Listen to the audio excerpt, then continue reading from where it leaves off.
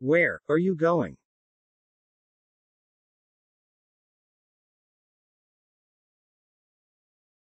If you are to die today, would you be 100% sure that you would go to heaven to spend eternity with God? Do you have doubt or assurance? Did you know? You can be 100% sure. The Bible, God's inspired word, tells us how. According to 1 John chapter 5 verses 11 to 13. And this is the testimony. God has given us eternal life. And this life is in his Son. Whoever has the Son, has the life. Whoever does not have the Son of God, does not have life. I write these things to you, who believe in the name of the Son of God, so that you may know that you have eternal life. Eternal life is not based upon religion, but upon a relationship with God's Son Jesus Christ. Did you know? Heaven is a free gift? In Romans chapter 6 verse 23, for the wages of sin is death, but the gift of God is eternal life through Christ Jesus our Lord.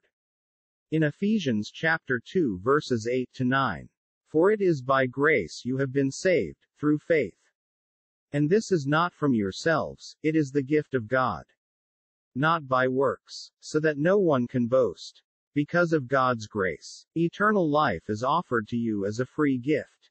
Did you know? Man does not deserve heaven? Man is a sinner by nature, by choice, and by practice. According to Romans chapter 5 verse 12. Therefore, just as sin entered the world through one man, who is Adam, and death through sin. And in this way death came to all people. Because all sinned. Because of sin, man does not deserve to go to heaven. According to Romans chapter 3 verse 23, for all have sinned and fall short of the glory of God. Did you know? Sin demands a penalty. The penalty of sin is twofold. Physical death, which is the separation from man. According to Romans chapter 6 verse 23, for the wages of sin is death. Second is spiritual death, which is the separation from God. According to Revelation chapter 20 verse 14, and death and hell were cast into the lake of fire. This is the second death. Remember, according to Hebrews chapter 9 verse 27, and as it is appointed unto men, once to die, but after this, the judgment. Did you know? Jesus Christ paid the penalty of our sins? In 1 Peter chapter 3 verse 18, for Christ also suffered once for sins, the righteous for the unrighteous, to bring you to God. He was put to death in the body, but made alive in the spirit. Remember, God hates sin, but loves the sinner. In Romans chapter 5 verse 8, it says, but God demonstrates his own love for us in this: while we were still sinners, Christ died for us. Did you know? If you are trusting any of these, you cannot enter heaven. Holy Communion, prayers, church membership, confession, penance, confirmation, baptism, doing good works, charity, and worshiping idols. In John chapter 14 verse 6, Jesus told him, I am the way, the truth, and the life. No one comes to the Father, except through me. And according to Titus chapter 3 verse 5, he saved us, not because of the righteous things we had done, but because of his mercy. He washed away our sins, giving us a new birth and new life, through the Holy Spirit. Did you know? Jesus Christ is the only way to heaven?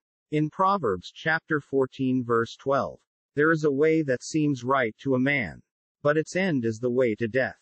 People trust in many things, but only one way leads to heaven.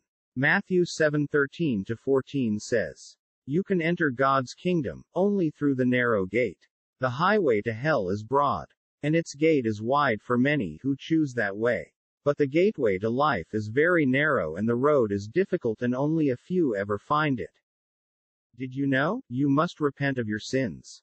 In Luke chapter 13 verse 3, Jesus said, but unless you repent, you too will all perish. Repent means to have a sorrow for sin, to have a changed mind, and to turn from sin to God.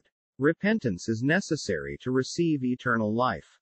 Did you know? You must receive Jesus Christ by faith, according to the book of John chapter 1 verse 12. But to all who did receive him, who believed in his name, he gave the right to become children of God. So, true believing is receiving. In 1 John chapter 5 verse 10. All who believe in the Son of God know in their hearts that this testimony is true.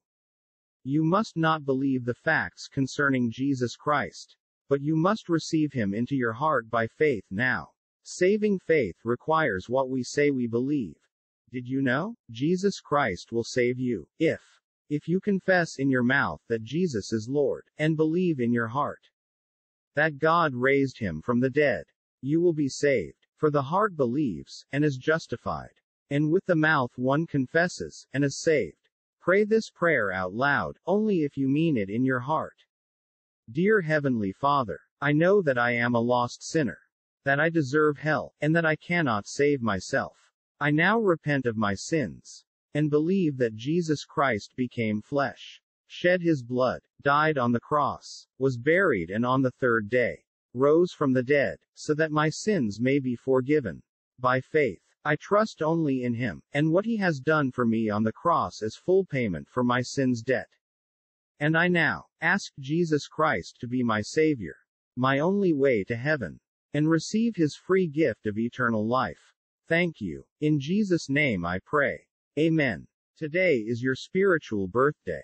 According to Romans chapter 10 verse 13. For everyone who calls on the name of the Lord will be saved.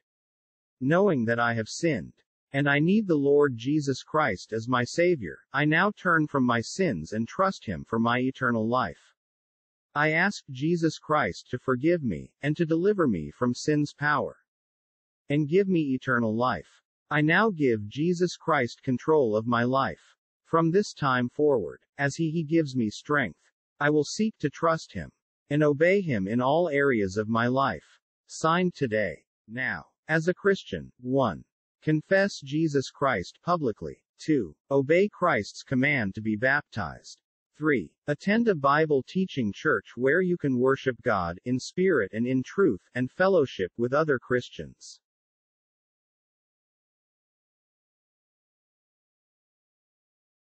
Dear friend, the few minutes it will take you to read this may be the most important time you will ever spend. I grew up involved in church. I saw family and friends die and was told no one could be sure they went to heaven.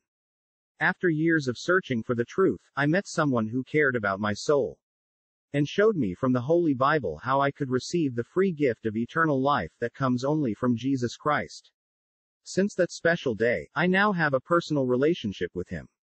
The most wonderful person in the universe. It was the best day on my life. I am now sure if I die today, heaven is my eternal home. I hope you